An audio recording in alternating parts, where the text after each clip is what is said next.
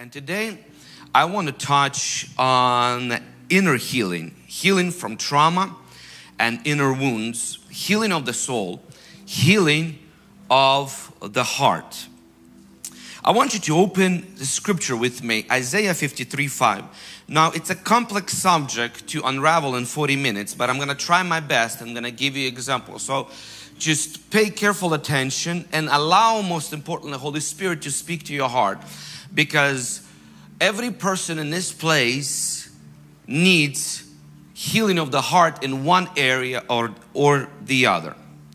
We are always a work in progress, and as we allow Holy Spirit to bring things up in our soul, when He brings it up, He has grace to fix it. He has grace to heal it. He has grace to mend your broken heart. Isaiah 53 verse 5 says this: surely He has borne our griefs. Okay, if you don't believe it's sin to underline in your Bible, you can underline the word grief. And carried our sorrows. You can underline that word. There will be two main things that today we're going to focus on. Yet we esteem Him stricken, smitten by God, and afflicted. Verse 5, but He was wounded for our transgressions, He was bruised for our iniquities, and the chastisement of our peace was upon Him. And with His stripes we are healed. Now I've heard this scripture all my life since I've been in the church, and whenever this scripture was read, most often it was read like during communion or before the time that we prayed for physical healing. But I've never paid attention to the verse 4, that before He addresses the health of your body, the healing of your body, Jesus, His mission was to address the health of your soul, the health of your heart. Are you with me? Okay. Because many times when a person has been abused, rejected, wounded, or hurt in some way, there is an emotional wound that needs to be healed. And what oftentimes happens, and being in the ministry of deliverance of over 10 years and ministering deliverance to people, I find that more often than not, demons use that wound, that hurt, to enter into a person and have a hold in their life. Because a wound, a hurt, a wounded soul, a hurt heart oftentimes begins to harbor feelings of unforgiveness, pain, rejection, and loneliness, which is sin that opens the door, gives a legal right for demons to operate. And I wish I could tell you that deliverance fixes everything in your life, but it does not. It's one of the means, one of the tools that God has given us as a church, as part of the gospel, to help humanity, to help people, to set people free from demonic strongholds and demonic oppressions. But one other tool that God also has given us, which what I'm going to focus on, is the healing of the heart. Say it with me, the healing of the heart. Okay. So I'm going to go a little bit into psychology so that we understand the way our mind and our soul operates. Okay. Our soul consists of our will, emotions, and and mind, our thoughts. Okay. And when a person goes through a traumatic event, it could be a verbal abuse, it could be a sexual abuse, it could be a physical abuse, it could be a sudden death, a sudden thing that happens to them that they're not equipped or they're not able to process emotionally in that moment in time. What happens is, in order for us to function and to continue to live on our life, God has designed our soul in such a way, our mind in such a way, that it takes that overwhelming emotion, whatever it might be. It could be fear, it could be loneliness, it could be rejection, it could be this pain and shock. It takes that moment in time and takes those emotions, those feelings that you're feeling, and suppresses it and puts it on a back seat so that your core personality, your core you, can continue on living. Are you with me? Okay. At the same, also depending on the severity of the event. If the event is very severe, especially it happens particularly in the childhood, because children do not have coping mechanisms developed yet to be able to process certain feelings and excessive emotions. In those moments in time, what could also happen is they could dissociate from the event completely and create a separate personality that harbors, that gets frozen in time and has its own persona, feelings, emotions stuck in that time. For example, if, let's say, a little girl at the age of 7, something very horrific happens to her, like she gets raped by somebody that he trusts, or anyone for that matter, the shock to her body and to her emotional state is so severe, she doesn't know how to process. She's frozen in time. That person can dissociate from the event, and what they call, psychologists call, it happens as split personality. And that small little girl at the age of 7, that personality fractures, dissociates and gets frozen in time, while the core personality, the core her, continues to move and advance. Because if she stays in that feeling of shock, overwhelmment, hurt and pain, the person could literally physically die if they don't snap out of it. Does that make sense? Okay. Just bear with me for a little bit longer. And now the person moves on, and they could be in the age of 30. They could actually, I've seen that so many times, not even remember the event. I was ministering to one lady about a month and a half ago. She came, she said, I'm having this severe back pain. I'm going to chiropractors constantly, but this pain and this tightness is not leaving me. I can't sleep at night. Things are tormenting me, and I'm here for deliverance. And immediately I discerned that there's more than deliverance that needs to be done. I said, hey, listen, was there any traumatic events that you have gone through that you could recall, maybe specifically in your childhood between age of 3 to 13, or maybe even later? But is there something specific that maybe perhaps you can recall that I want to deal with? I want to invite Holy Spirit to bring healing. And she thought about it for about 30-40 seconds. So it looked like she did take some time to think about it. She says, no, not that I can remember. Well, my boyfriend overdosed on drugs 6 months ago. He passed away. Maybe that's that. I was like, yeah, that sounds pretty dramatic, pretty traumatic. So I'm thinking that's the case. So I'm about to lead her into the prayer of inner healing for that. I said, but hold on, let's ask Holy Spirit to bring up any memory in the case that anything got suppressed or dissociated. And so as I lead her to prayer, I asked Holy Spirit to bring up a memory that He wants to heal. All of a sudden she says, she starts sobbing and crying. I'm asking her, what's happening? What's going on? Where are you at right now at the moment? And she says, oh, this man is raping me. He's on top of me. He's taking advantage of me. And because my mind was already set to deal with the whole boyfriend death and all this stuff, I kind of had to pull back a few steps and wait a second. How did this person not remember this traumatic event? I mean, you think something like that you'd always remember, right?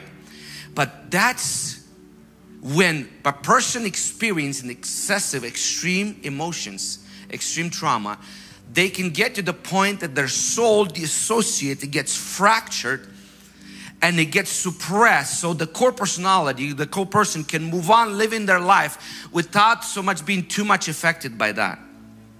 Does that make sense? And when that person, when the trauma, when the personality came up, we invited Jesus. Jesus brought healing to the heart. She received healing from the trauma. And then the moment she received healing of the heart from that event, I said, hey, how are you feeling right now? We haven't even prayed for deliverance yet. And she's like, oh wow, the tension of my body is gone. Like, I'm not feeling any pain in my back. She was just so happy. She was excited. She was like, oh, she thought we were done. I was like, oh no, we're not done yet. I was like, now we gotta cast out demons so you can sleep at night peacefully.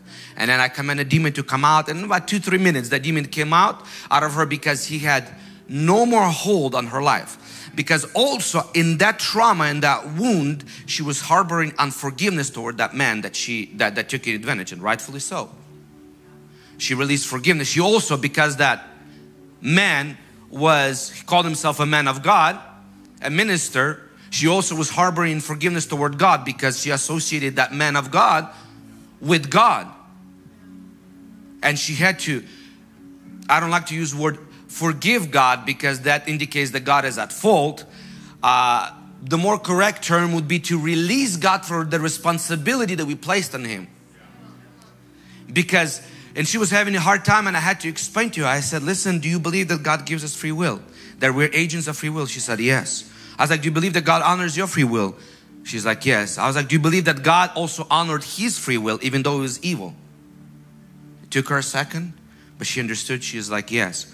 I was like, do you know that God's heart was broken when it was what was happening to you?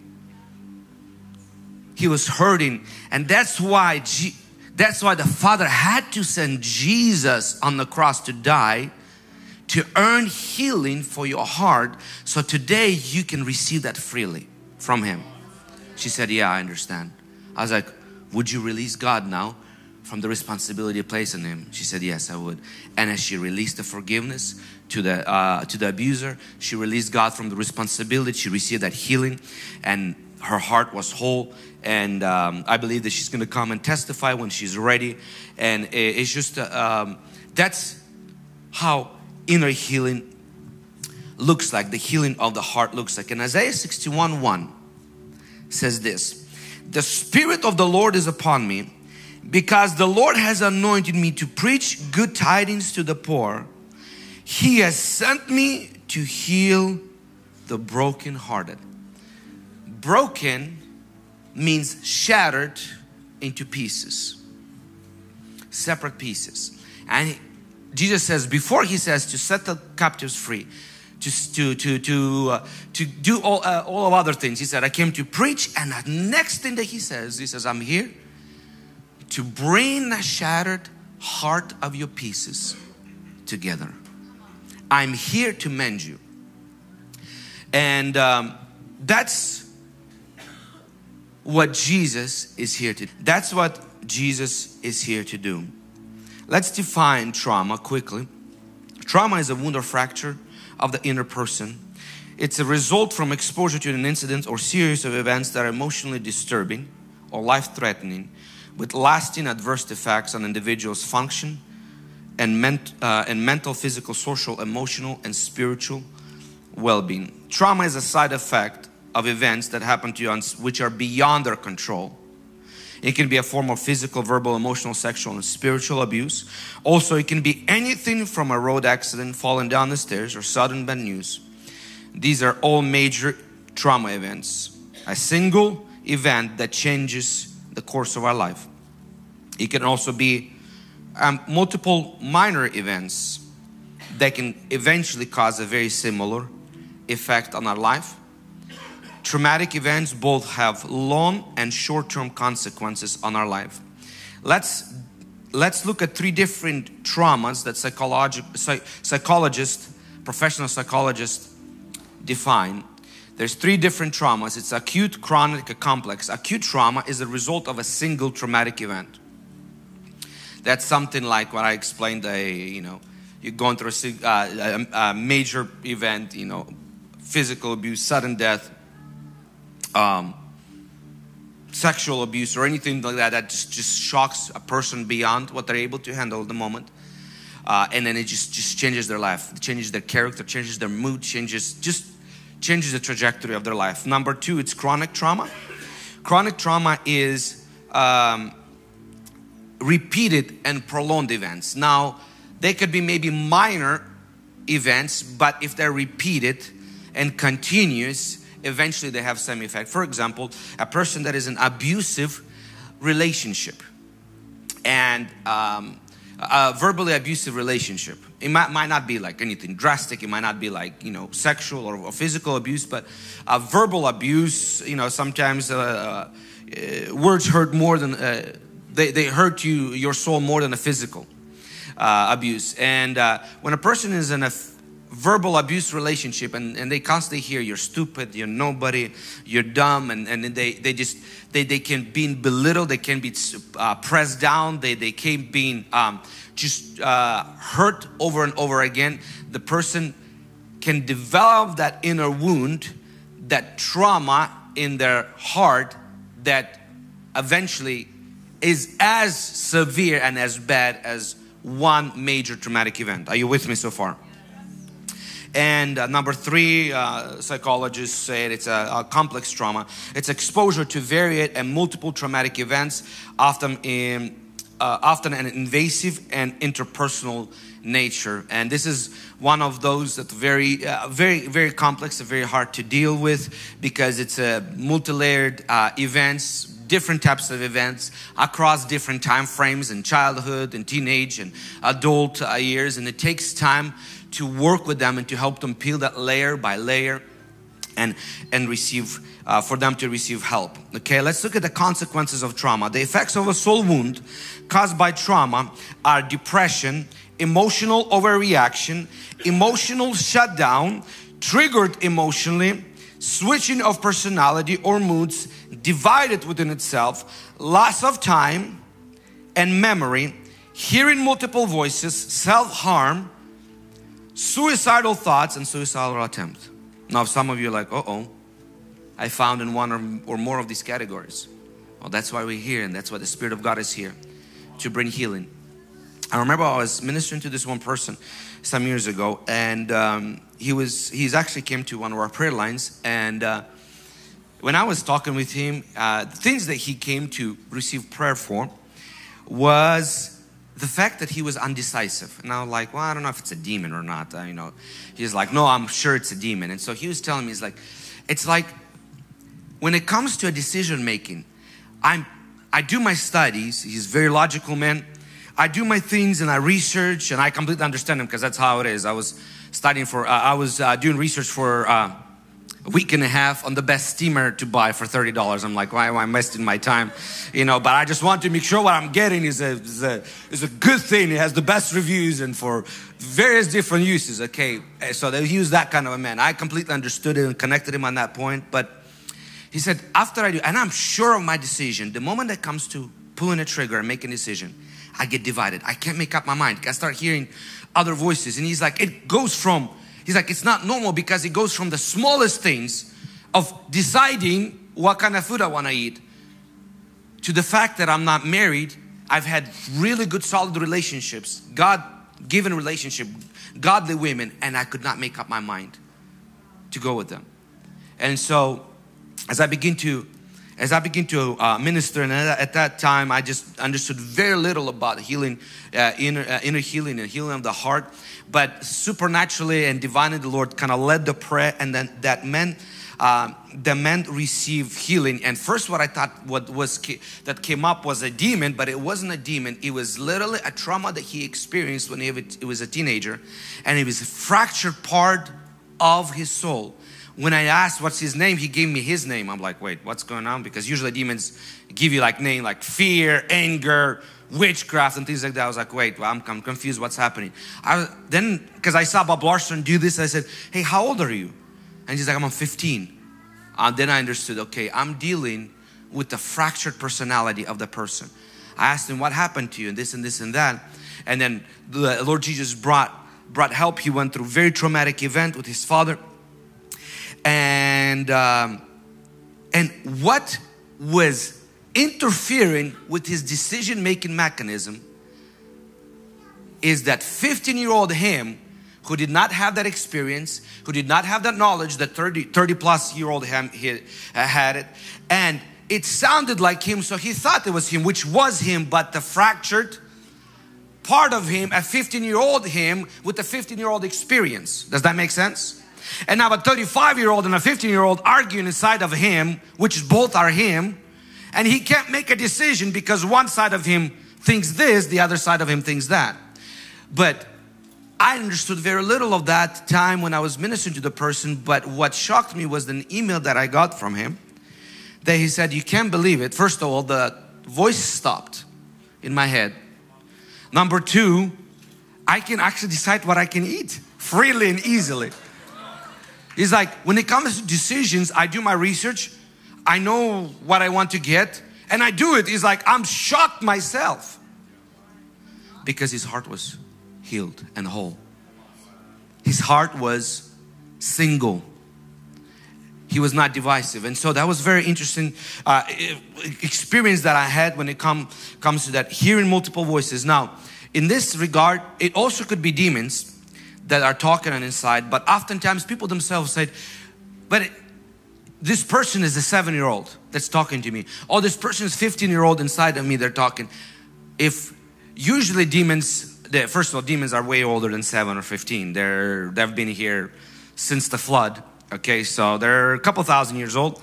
When a person begins to recognize it's a little child talking to them, or another one of them that's talking, that usually indicates a fractured soul, dissociation from a trauma, and they need healing.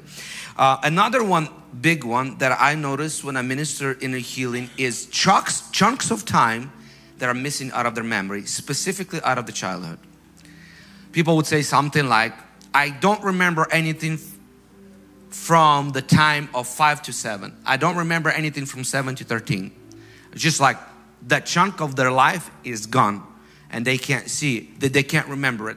And when we begin to lead people in the healing, we find out right before that, there was a traumatic event that I went through. Sometimes they don't even remember it.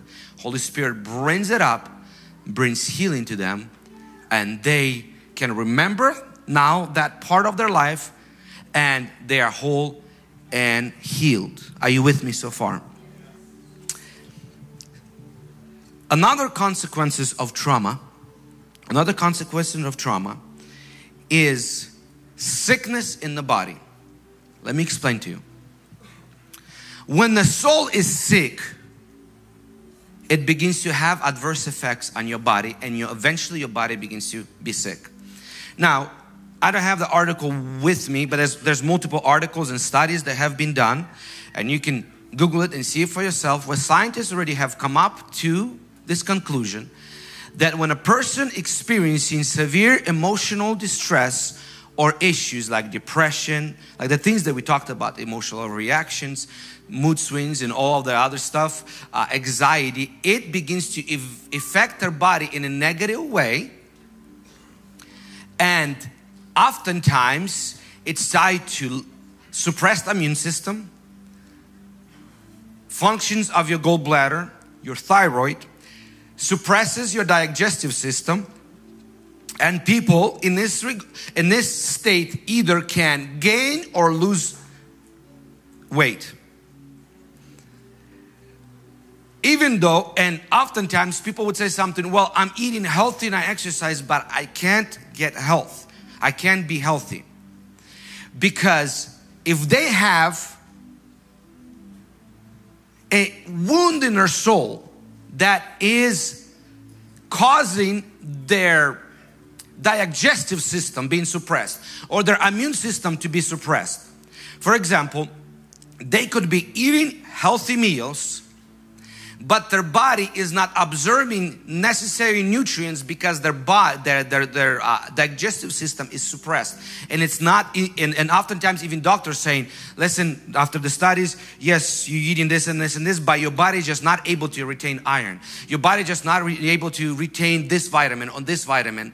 And oftentimes, it's not a physical problem; it's an emotional issue. And when the heart gets healed, the body, it's like it was suppressing your immune system, holding it down. It was functioning at 30%. Now it's been released. Now your immune system, your digestive system actually begins to do what it was designed by God to do, to heal and restore your body. And with time, even without supernatural healing, your body restores and recovers itself. I remember I was praying for one person who had severe eczema. And when I began to pray for her, it looked like demonic manifestation, but I've already been doing that for long enough. I begin to understand the difference between a demonic manifestation and a fractured soul when it comes up. It's just you can tell it by the eyes, by the way it reacts. Demons are very aggressive. Usually when a wound comes up, it's usually scared and very timid. And even though sometimes it could act reactively because it tries to defend itself, it still has a very much like a fear and then timid kind of approach. And so when I begin to deal, again, this girl have gone through a very severe past, very traumatic past, multiple events. We've gone through some of them. She never came up and asked for eczema, even though I saw it on her hands everywhere, but she said on her body was even worse. And later on I found out when she testified that after that prayer of the healing of the soul, her body, her skin just became better. Because her soul, her immune system, her body was not being held down, held hostage by her soul. Oftentimes people experience tightness in their chest, in their backs, in their muscle, because as their soul's trying to suppress and hold down these emotional feelings not to come up, it begins to reflect in their body of tightness, because that's what soul is doing, and that reflects on the body. Does that make sense? When people got released, they felt sense of relief, and they were able to just receive automatically, without even any supernatural intervention, of healing. Many soul wounds are as a result of a basic emotional needs not being met.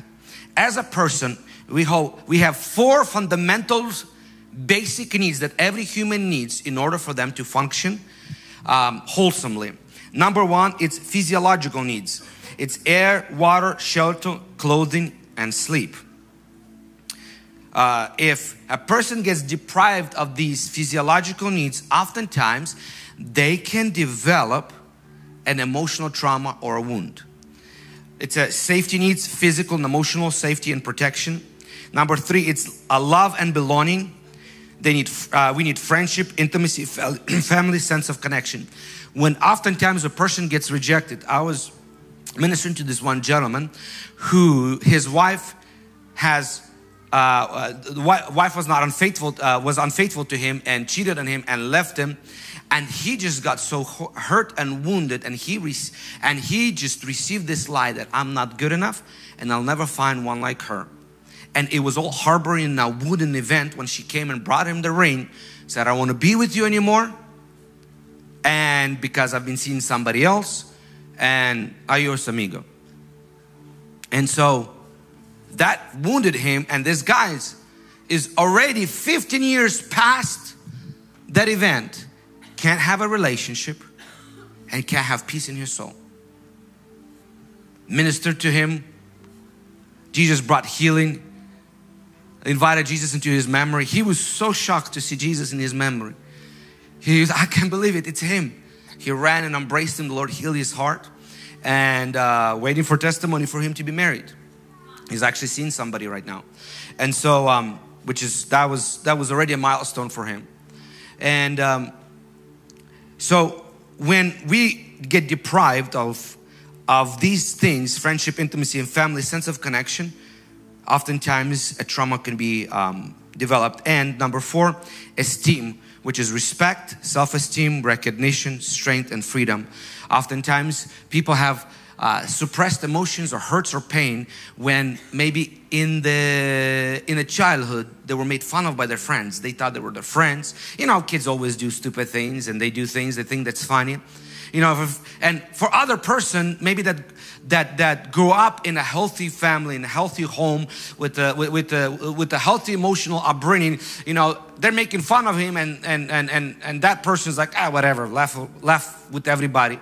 But another person, another child that maybe does not receive enough love and affirmation from their parents, or maybe lives in a broken home, when the same event happens to them and the same kids make fun of him the same way they made fun of the other and it didn't affect him, for this child it becomes an emotional wound and trauma, and then they can't function normally in relationships because they think that if they get close to somebody, they're gonna get hurt.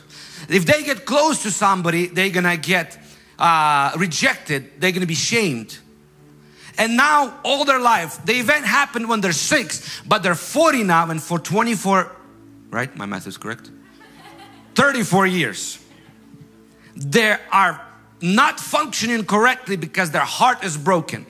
And they want to have a relationship, their core self, their mental self. They understand, I need relationships, I need fellowship. They come to church, they try to be a part of a home group, they try to be a part of community, but something on inside of them is driving them away from community, driving them away from being closer, driving them away from being committed, and oftentimes they don't even know what it is.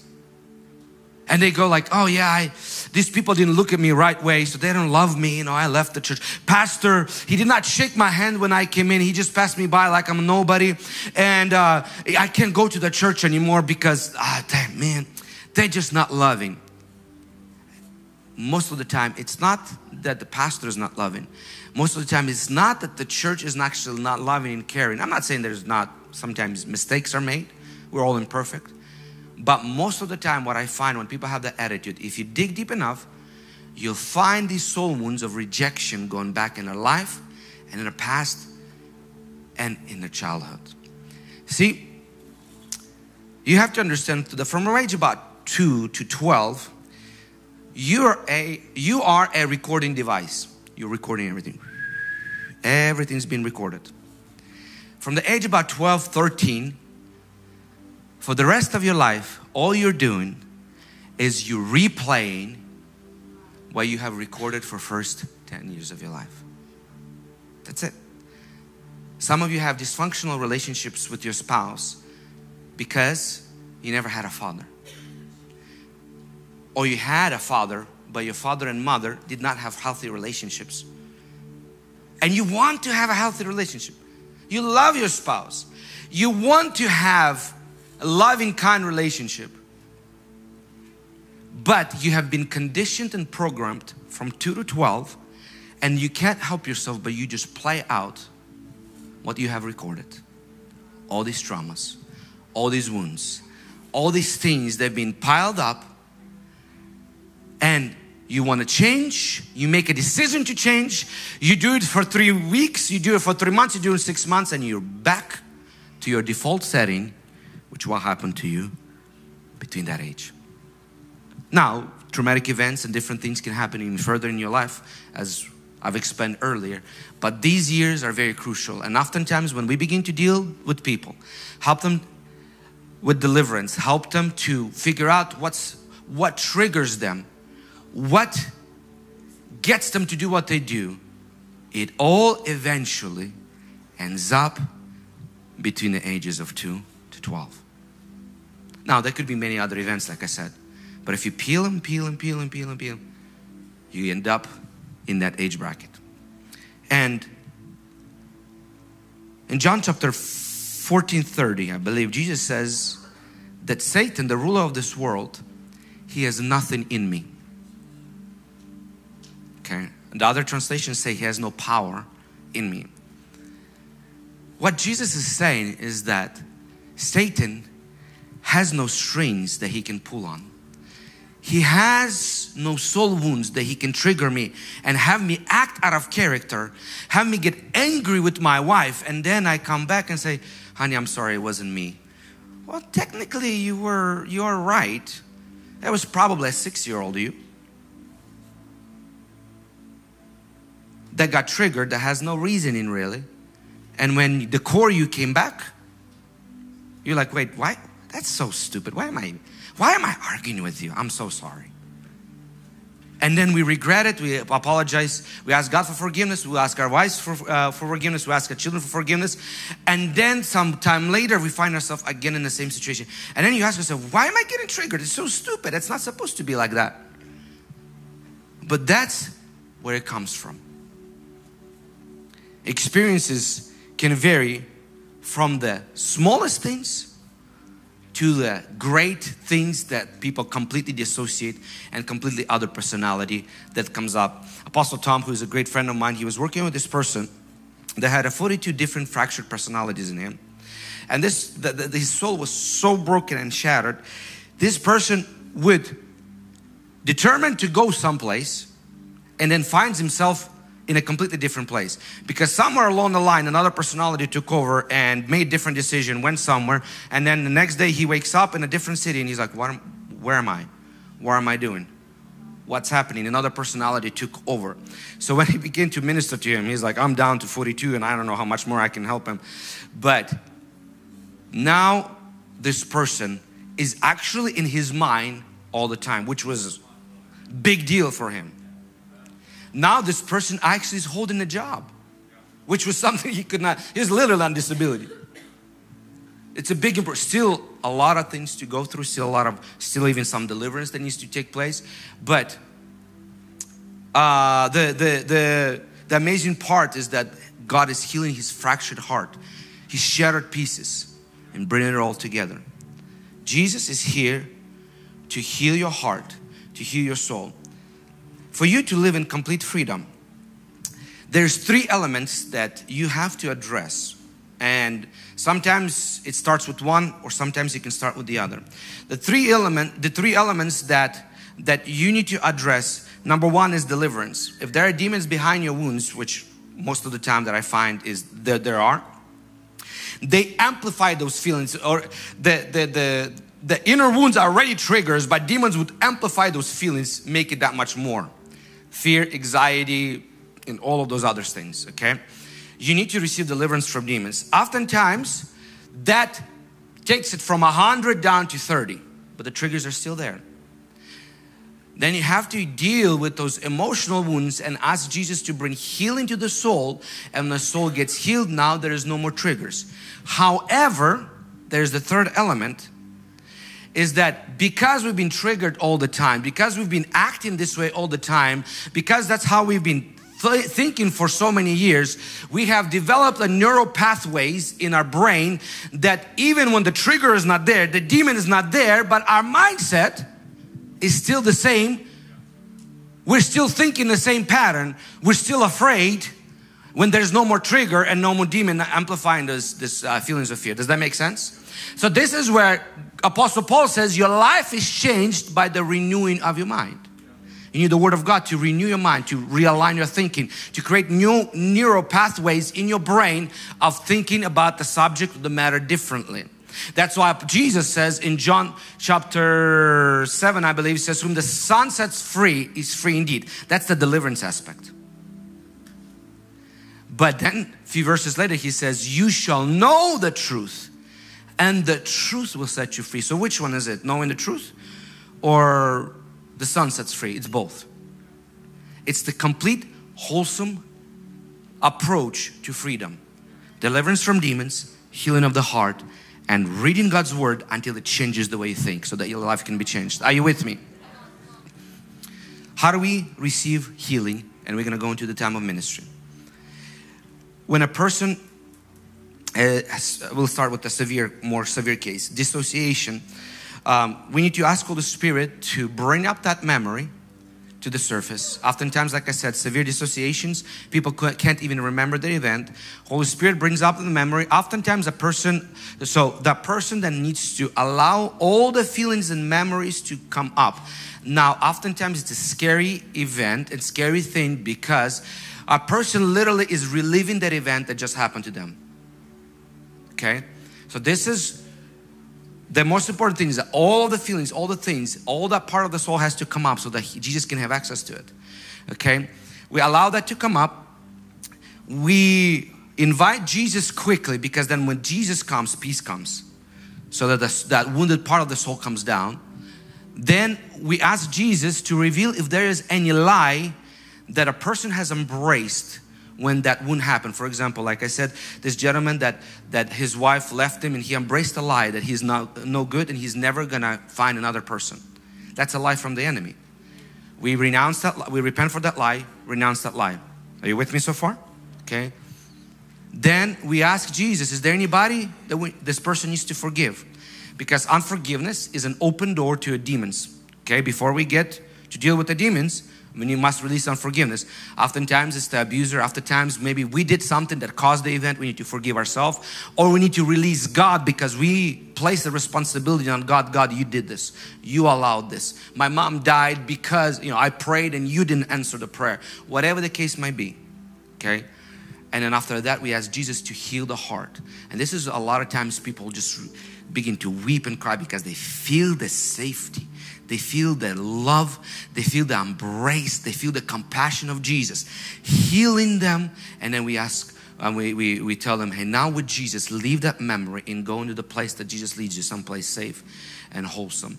And that's it. And then the proof that person got healed, ask them to recall the memory again. They recall it and there's no more triggers and emotions and tears and screaming attached to it. Oftentimes what I found, that memory becomes such a faded event where before they could recall the smell, the taste, the everything as if it just happened to them. When they get healed, they can just recall, yeah, something happened to me, but I can't tell the details. That was certainly my case when the Lord did healing on my heart. And in the same sense with suppressed emotions and wounds, we allow them to come up.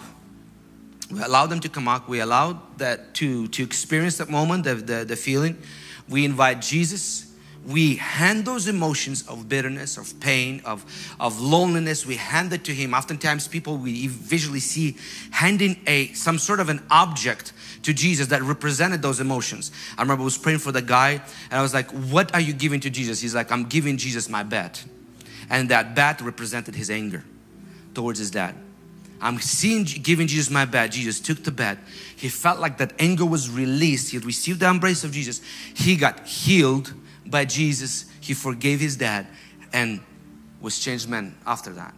And so that's how we minister inner healing. Now today I want to do a mass inner healing event. It's going to probably look something different that you've maybe normally got used to. We did it in Philippines. It was just amazing. 2,000 people receiving inner healing. It was just an incredible experience. And the deliverance that took place afterward was people really received the touch of God. And other places, and when we do that encounter. And today for the first time I want to minister to our church because I feel like everybody else around the world is receiving the benefit of it. I want you to experience the healing love of Jesus in your heart as well. Okay? So it's gonna I want you to follow my instructions. And it's going to look similar to what I just described. We're going to close our eyes and we're going to ask Holy Spirit to bring up the memory. Now, listen to this. The first memory that pops up, you might think your core self might begin to defend it. Oh, it's silly. It doesn't matter. No, I got over it. Trust Holy Spirit. The memory that comes up, go there. Okay? Oftentimes you'll be surprised what you thought is silly, how much it affects you. Go to that first memory. Let that memory come up. Let those emotions come up. Let those feelings come up. Don't hold anything back. We have some ministers that will be able to minister to you if you need to have a special extra attention. Let that come up. We're going to invite Jesus and just listen to my voice and follow along. Okay, I'm going to guide you through this process. In Romania, when I was ministering, there was a psychologist who was a pastor. He's one of the top psychologists in Romania. For 25 years, he's practicing, or 20 years he's practicing that. After the service, he came to me and said, listen, I ministered for 20 years to people as a psychologist, but I'm also a pastor. An American company hired him as a psychologist to help their top performing staff. He said, what you taught today, I've never heard it taught in this way. And in 45 minutes, you've helped more people than have helped in 20 years. So I know what Jesus is about to do. Just trust the process. Close your eyes. Holy Spirit, I pray over this room, over every person. I declare that Jesus is safe. This place is safe. And that anything that you're about to do, you have grace to finish it. In Jesus' name, Holy Spirit, I ask you that you will bring up a memory or a traumatic event or a suppressed emotion that you want to heal right now.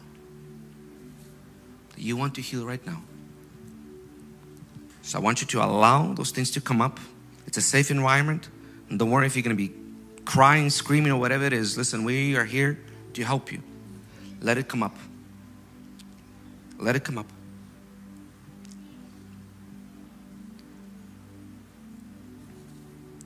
Now I want you to identify the strongest emotion right now that you're feeling.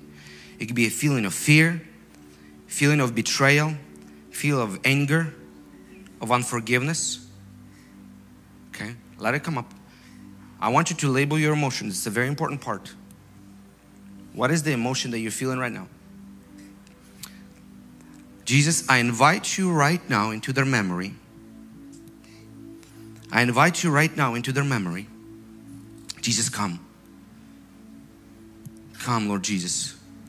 I want you to begin to look for Jesus in that memory right now. Whatever you're at, in a room, in a car, on the field, whatever it is, begin to look for Jesus. Jesus is there right now. He promised never to leave us or forsake us, and He comes every time we call. He is there right now. I want you to find Jesus and I want you to look at Him. Okay? That's it. That's Jesus coming. You're going to begin to feel peace and comfort and safety around Him.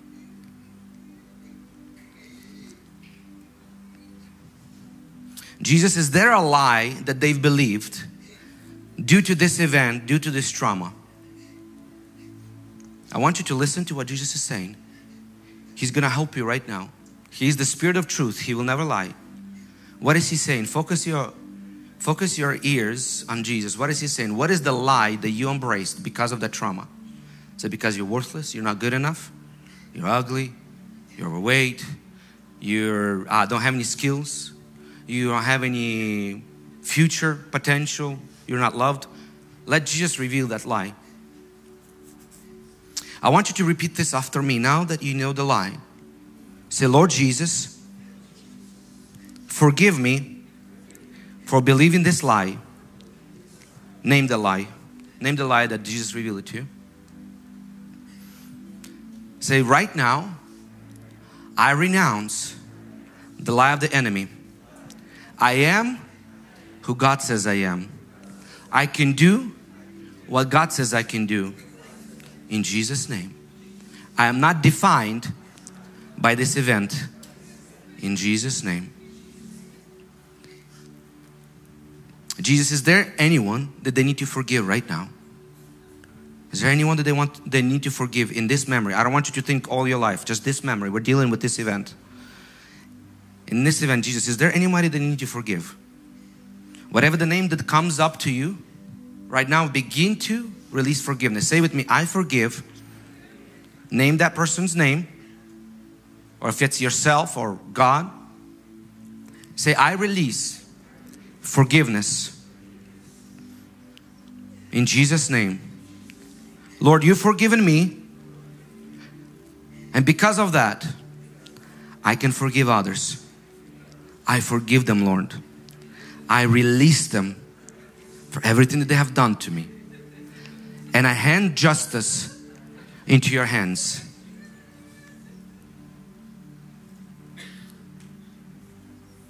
Jesus, I want you to speak the truth right now into their situation.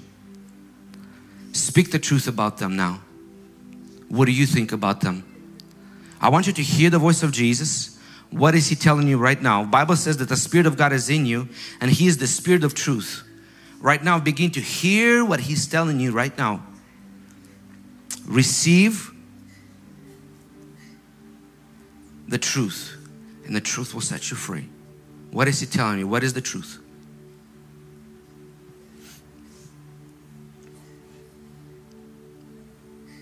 Okay. Now I want you to hand Jesus over that pain. Just stretch out and give it to Him. It might look like a broken heart. It might look like an object that represents the trauma or that event. But I want you to hand it over to Jesus. I want you to see Him taking it from you. That pain, that suffering, that anguish, that sorrow. Let Him take it. That's why He died on the cross for you for. In Jesus' name. Now I want you to embrace Jesus. Go to Jesus. Let Him embrace you. Let Him embrace you. With His love and compassion, with His arms. Let that light that illuminates from Him, let it just cover you, that love. The Bible says He sends His Spirit. He pours out His Spirit pours out His love by His Spirit into our heart. Right now, receive the love of God. That's what brings healing. That's what brings healing. Receive that embrace and receive that love. Receive that healing.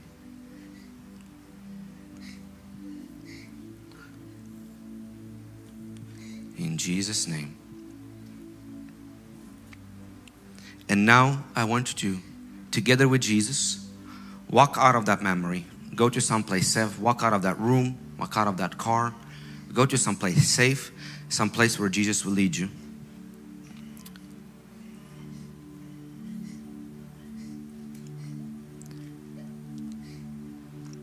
In Jesus' name. Thanks for watching this sermon. If this was a blessing to you, would you let me know in the comments below what stood out to you from this message? What are you taking home with you from this message? Also, if you enjoyed these messages, would you help us and hit thumbs up to this video and subscribe to our channel so you can get new videos every single week delivered to you on your YouTube app. If you go to HungryGen.com/sermons, you'll actually be able to download the transcript, the notes, and the quotes of this sermon and the rest of all of our sermons free of charge. Until next time.